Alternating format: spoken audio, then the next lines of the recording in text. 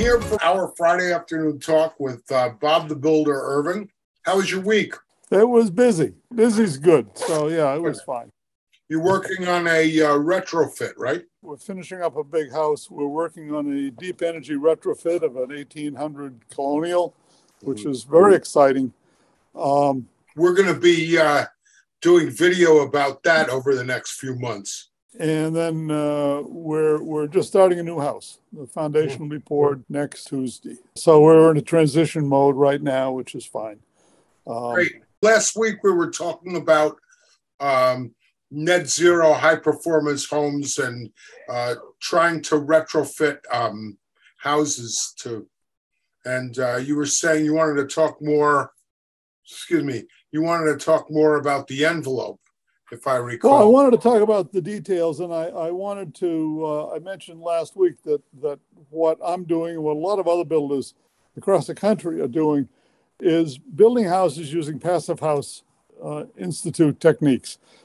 Passive House is a German nonprofit, and there's also an American nonprofit who I got my certification from, which is Passive House Institute US, or FIAS.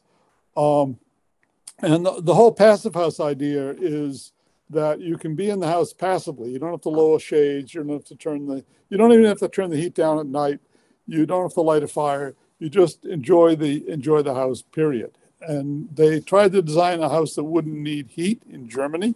They were almost successful, but not quite. But most of the houses in America will need auxiliary heating anyway, and most of us use air source heat pumps, one way or the other. So the goal is to have a house that uses very little heat, and this is based on what's happening with the climate, because we need to get off fossil fuels. And in order to do that, we got to stop burning oil, gas, wood, coal. I tried burning coal one time in an old kitchen stove that we had. It was like living in a locomotive. Good heat, but the smell was terrible. We're away from that now, and we don't burn anything to stay warm in this house. It's fantastic. And this is a house that goes back into the 1700s. So if I can do it, you can do it. That's kind of my philosophy. It's not perfect. It's not equal to the new houses I'm building, but it works. So we were talking last year that the basis for Passive House is you have to consider your house as an envelope. Think of a cooler that's foam cooler with a foam lid. That's a complete envelope around the food. You need a complete envelope around your house. And that includes usually the basement. Most important thing is air sealing. And I wanted to spend some time tonight to go through some details of where in the house you should look and what are you looking for and what kind of work might it involve. And the work that it involves really is very individual to the house you're living in, because houses vary a lot. First of all, I made a drawing that helps me just think about it. And the red line around the house indicates everything within that line is in the envelope. And this happens to be a house with a heated attic. So the envelope is the whole house, everything inside the red circle, including the basement. And the basement is a key to making your house comfortable. It's not just a key to making a house more like a passive house. It's a key to making your house comfortable. And this is part of the reason that I, for 35 years anyway, we're trying to figure out how to build better houses. I never quite got there. And I never really understood that the basement is an integral part of the house, whether you want it to be or not. Even if all your fiberglass is on the ceiling of the basement is still an integral part of the house. So, but may I stop you there for 1 minute? Because I think it's worth noting why that is. The reason is, first of all, the natural pressure barrier that separates the inside from the outside isn't at the ceiling of the basement, it's at the walls of the basement. And secondly, it is next to impossible to air seal and effectively insulate between the basement and the first floor. So effectively, no matter it's if you insulate most of it but not all of it, you air seal most of it but not all of it. That's like leaving a just one hole in the hull of your boat. It's going to Yeah, stick you yeah. anyway. So You've got it's 30 just windows in done. your house. You leave one open, it's going to be cold Right, in there. right, exactly. Sorry, I just wanted to make that a little clearer No, there. I think that's good. One hole in the boat is one less than what you need. And the So average basement has a lot more holes than one. Places where pipes or electric stuff goes through, where yeah. you've got Now, HVAC stuff going through, right, right. doors that aren't outer doors. And once you deal with the outside of the basement, the perimeter of the basement, you can forget about the interior holes because they're all in the same envelope. Right, So the pipe right. going from the basement to the first floor is now no longer separating the parts of the house. They're just going through different parts of the envelope. In my basement, for instance, I'm sitting in my basement. It's in the mid 50s here. I have no heat. I haven't had heat down here for several years since I got rid of the furnace and the boiler. I had one of each. So there's no heat down here, but I think the temperature of the earth is in the 50s and it doesn't get much below that. It's going to be hard to freeze this space unless the upstairs freezes. It won't be impossible. If the upstairs froze, then got very cold, then the cold would come down and it would be cold down here. But basically, the basement does not get below the mid 50s in all winter. So it's always comfortable. So the red line indicates three things. It indicates the envelope, the basic envelope of the house. It shows you where the air barrier to the house goes. And the air barrier is going to be on the inside or the outside, or different places in different parts of the house. But this is generally what you're looking at. How do you make a continuous air barrier all around your house? The second thing is moisture barrier. We have moist air coming in, usually through the basement. Basement concrete is porous. You may not be getting water through your walls, but you're certainly getting moisture Vapor. through your walls and up through your floor. So the fact that the house is moist sometime parts of the year, it's usually moister than it has to be because there's more moisture coming into the basement than needs to come in there.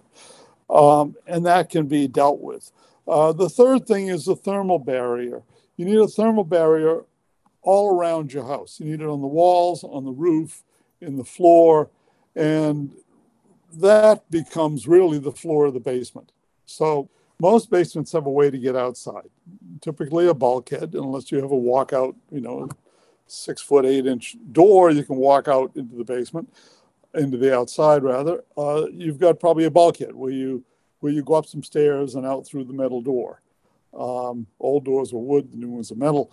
On the inside, you should have a door, an insulated exterior door, like you have in your front door, or your back door of your house.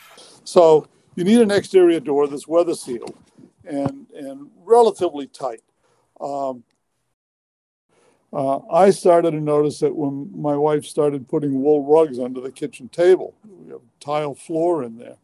And she said, the floor's just so cold. So one time I bought some big double cans of type 1 spray foam, which is a 2-part spray foam. And I used that to go around my basement and seal spray foam that sill area all around my basement. With a stone foundation, the one thing you can do that works great is spray foam. Again, foam will stick to rocks, and when it leaks, and I've got one area where water comes in pretty much every time it rains, it runs down behind the foam and into the dirt ground and disappears.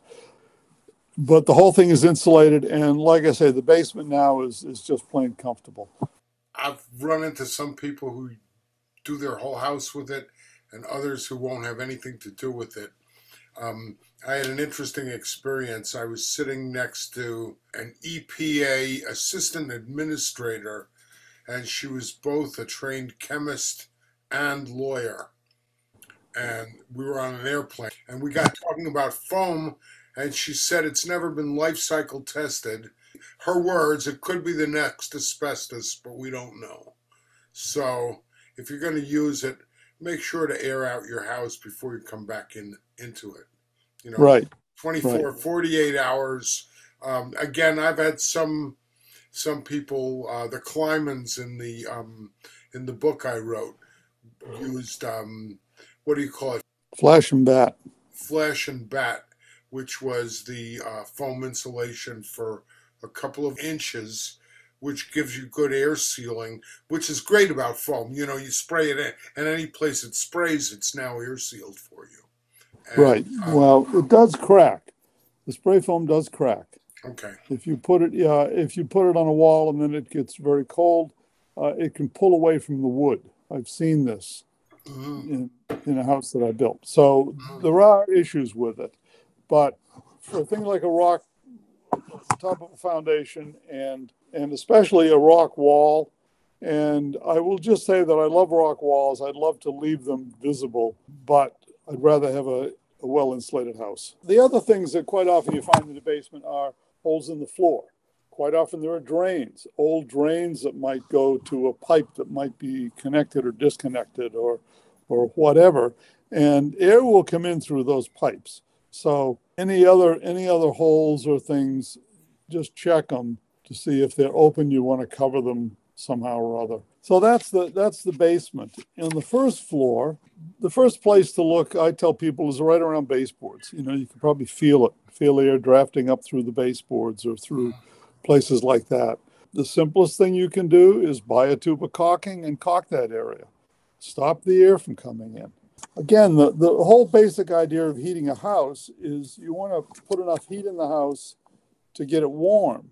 But the secret of a really well-insulated house is that the heat stays in the house. And in a drafty house, it just comes and goes. In a drafty house, your heating system is fueling a convective loop. Your heating system is heating air up, which, by the way, is taking the moisture out of the air, out of your house. It is rising up because colder air is replacing it, forcing it up, and it's finding the holes in the top half of the house. So it's going out, and that's being driven even faster by the heating system because you've got to keep heating the cold air which is coming in. It's rising up because of your BTUs that you're putting in. So by sealing those leaks, you're stopping that convective loop, way cutting back the amount of BTUs to keep warm. So a well-insulated house is cheaper to heat because we keep the heat in the house. Right. Where you might be reheating the house 30 times over a day, we might be reheating the house once or twice or whatever. You know, whatever the situation, it's just we're keeping the heat in the house rather than sending it out through the holes. The other thing, if you're looking to air seal the first floor or the living rooms of your house, the first floor, second floor, whatever parts are insulated and finished, you want to look, number one, around the baseboards. That's the first place. Look next to the windows. Quite often, if your windows are leaky, quite often there's no insulation. Next to the window, there's a space between the framing and the window. If it's not insulated, then there's cold air coming in there, and quite often there's drafts that come out around the cracks, around the trim around the window. This does not involve replacing the window. What it involves is taking the trim off, filling the section next to the window with window and door non-expanding spray foam, and spray it around the perimeter of the window, and that will stop the drafts. It doesn't have to be really thick as long as it forms a plug. The ideal way is to put it towards the outside of the house and then fill the rest of it with the type of insulation. But the most important thing is the air seal itself. So kind of like the 60s, you're avoiding the draft. Right, exactly. Another place is if you have recessed lights in the house. Recessed lights are notorious for sending heat out.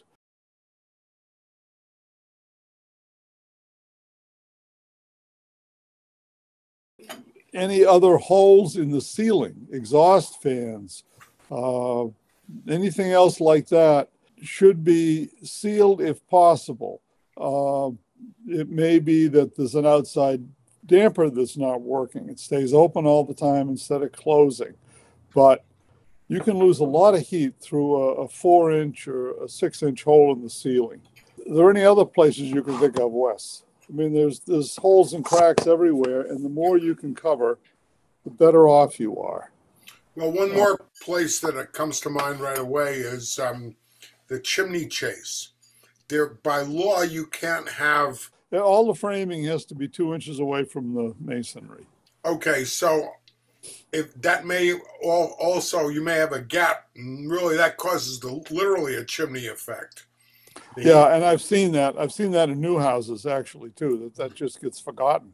And what you can do is there's a couple of things you can seal around the top with some kind of metal, like flashing. Just a roof edge flashing works well. Some kind of metal going right up against it, and rock wool insulation, I believe, is fireproof. I think that's legal to tuck around the chimney if you can do it. That's another place. Then there can be a huge gap there that is just, you just kind of miss it. It has to be there in a certain sense, but doesn't have to be wide open. So the last thing I want to talk about is attics. If you're in an old colonial house, a full two-story house, there's probably a walk-up attic in it.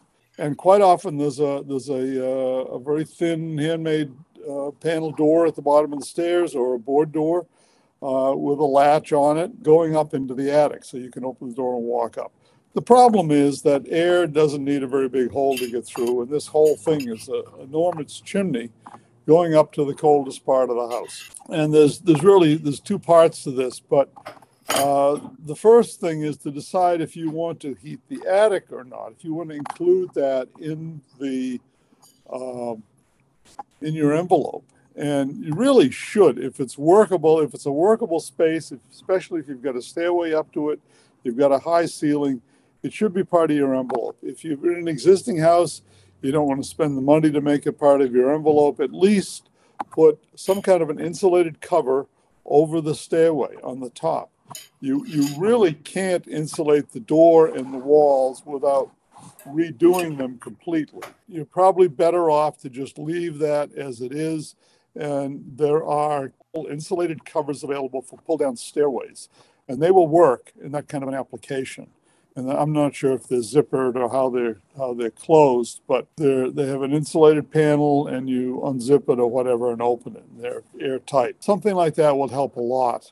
Keep the heat from going up into the attic and cooling off the house. In a lot of houses, especially houses built in the last 50 years, you did not have a stairs up to the attic. You had a hole in the ceiling. And in a lot of houses, it's either a really thin piece of plywood or a piece of drywall. A lot of new houses I've seen, there's a piece of drywall there.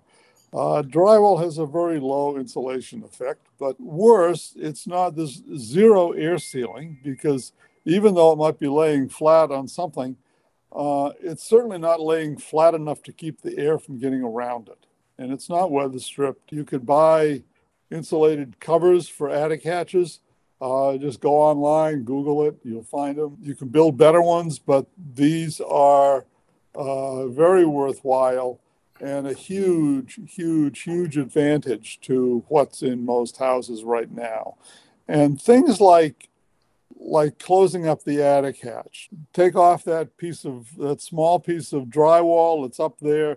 Probably got a piece of fiberglass sitting on top, which maybe makes you feel good, doesn't do anything else. Do it right. It may take a little bit of time and does cost a little bit, but most of it you can do yourself. I had this one room that was very leaky, and I really wanted to fix it, but I didn't have the blower door I needed to do it to see where the leaks were coming in. What I did was I took a box fan, and the windows are 24 by 48, so I could fit a box fan in the bottom half of this. The box fans are 20 inches. Open the window, put the box fan in, and then I put some cardboard around the edges and taped them with painter's tape onto the window flashing in the fan, so that I was making my own blower door essentially.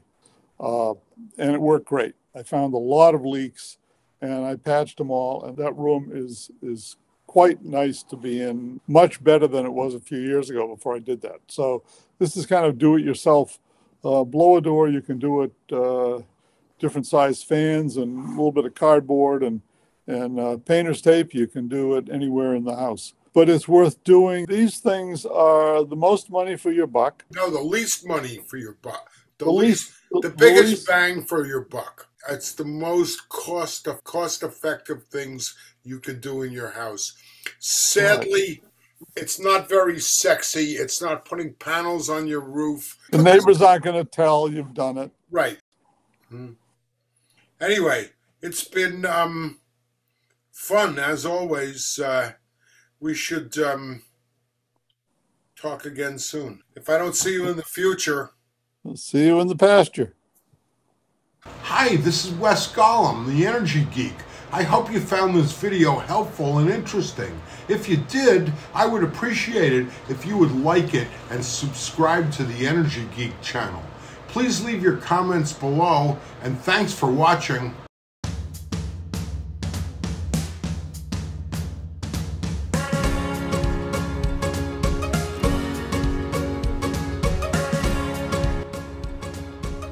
Want to learn more? Check out my new book and video series, Warm and Cool Homes.